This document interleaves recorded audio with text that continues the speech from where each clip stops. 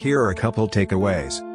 1. Without movement, the footage can be very boring and security camera-like. I used a dynamic zoom to add movement to many of the clips. As I improve as an operator, doing chases and other techniques will add to the experience. 2. Shutter speed was far too slow to capture moving bikes. That will need to be adjusted manually. 3. The lack of GPS signal made the drone a bit confused at times. Combined with the lack of object avoidance, it made for some sketchy moments. 4. Not disturbing the riders by being in their line of sight.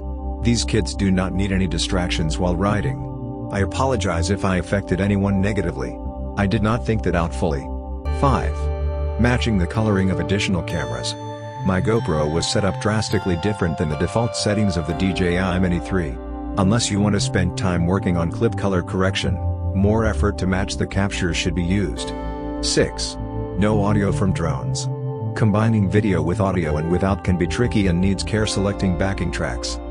Those takeaways seem very negative.